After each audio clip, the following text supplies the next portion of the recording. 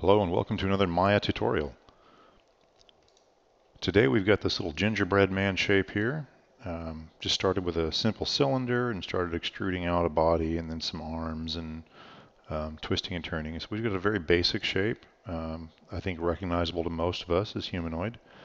And what I want to demonstrate today is the new Quick Rig feature found in Maya 2016 Extension 2 up here, and then also available in versions thereafter. So before we even do this, I do want to take this guy and put him down on the ground. I have had some problems in the past using Quick Rig with a floating character.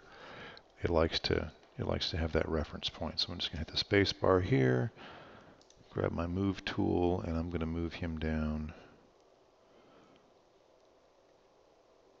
here to where I know that plane's at. And as long as he's close to and or touching that ground plane, we should be fine. Spacebar back out. So I'm going to go over to my rigging tab here, and you can see the new thing is highlighted in green. This is our auto rig, quick rig here, and it says new in Maya 2016 Extension 2. They're not lying. So I'm going to turn this guy on, and this opens up a new panel. Make sure I grab my character. And there's multiple ways to do this. We can go through step by step and help control some of the process, or we can just roll the dice and do a one click. And that's what I'm going to attempt to do here. So with my character selected, my quick rig panel up, I'm just going to click on auto rig.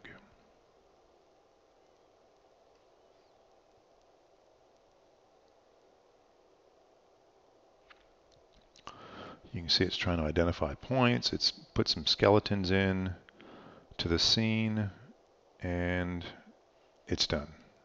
Or it thinks it's done. But here's a problem. Look at this thing. If your skeleton looked like this, you probably would be a professional contortionist or dead. So over here we've got the human IK panel over on the side. I can grab the head, right? And we can see that that's highlighted there. There's the head. Here's the torso, still up in the head for Gingerbread Man here. The shoulders are up in the head. The elbow looks to be all the way down here with the wrist popping out. So because this doesn't look enough, at least geometry-wise, to the Maya Quick Rig system, it didn't know what to do. And so I could grab this. I'm just going to actually just grab the center node here at the base, and he kind of jumps up and down. You can see his legs buckle in when he comes back down. I love to test rigs this way, so just grab him by the waist and throw him up and down, and you can see some of the issues in the legs there. I think if I attempt to move the elbow out, we can actually get a better picture of what's going on with this rig, right? So it thinks the elbow is actually where the shoulder's at. No idea what it's going to do with the shoulder. So I move the shoulder forward. We've got this mess. Anyway, you can see this is not going to work.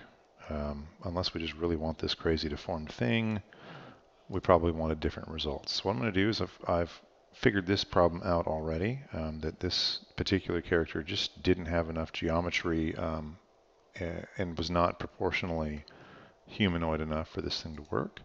So I'm just going to go ahead and open my other scene where I fixed this. I've got Gingerbread Man 01 here. Open that. We do not want to save this mess. Right, and I took the same Gingerbread Man and I extended his legs out, extended his arms out, gave him some hands and feet, extended his neck a little bit, right? Same basic shape, but he looks a whole lot more humanoid now. And one other thing to note is I do have him facing up the z-axis, right? And so that's also helpful when we're trying to do these characters with Quick Rig. So I'm going to grab this guy. I'm just going to go to selection here, and we'll try it all over again. So I'm going to try the auto rig and quick rig, or quick rig auto rig. We'll stick with one click for now.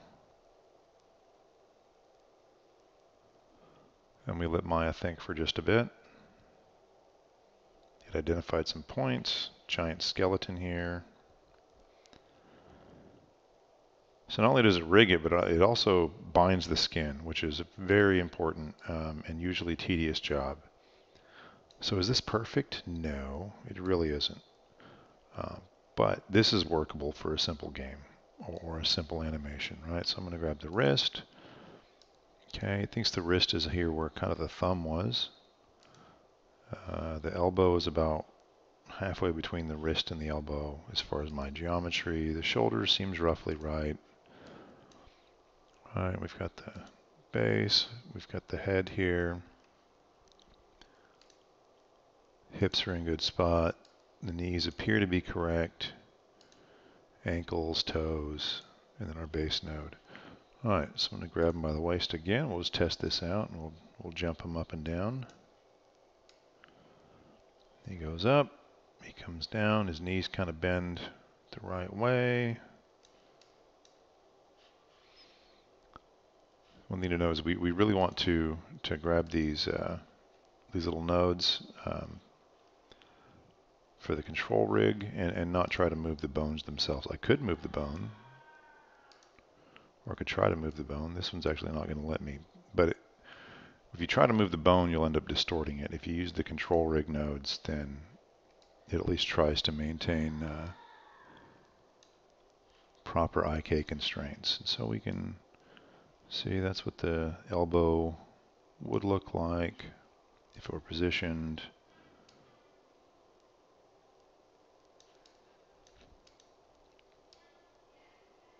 Bing bob his head.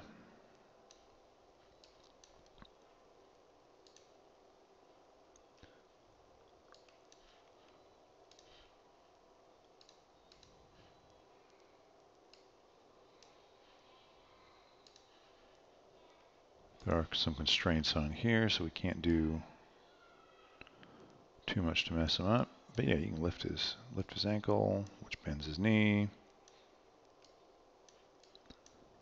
All right, I'm going to grab his root here, and I'm going to try and return him to default.